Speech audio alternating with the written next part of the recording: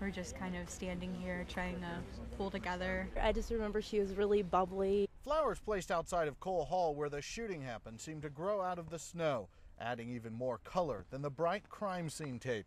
Even as they duck under those markers, students at Northern Illinois University refuse to let go of one another.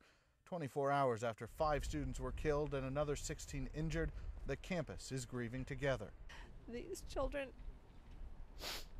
are so wonderful, and I'm very proud of them. And I just pray for their families.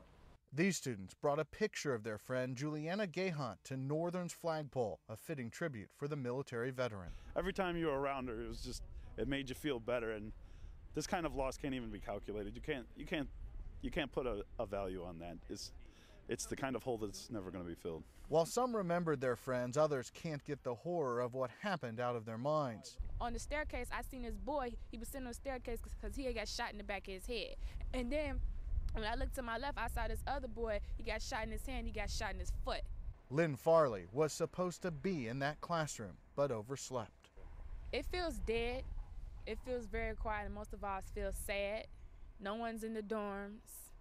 Most of the students have gone home for the weekend. We expect a decision to be made soon about when classes will resume. Until then, there will be numerous vigils as these students remember their lost friends. Rich Matthews, The Associated Press, DeKalb, Illinois.